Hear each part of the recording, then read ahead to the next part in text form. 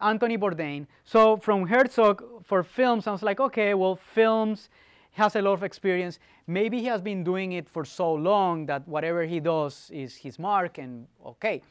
But what about someone closer to what I like to do, more like travel, lifestyle, very small crew. He passed away 6 months ago. So he had 2 DOPs recording sound at the same time. The director was the producer at the same time, sometimes recording camera C. And they had this one, show, don't tell. They didn't have second takes.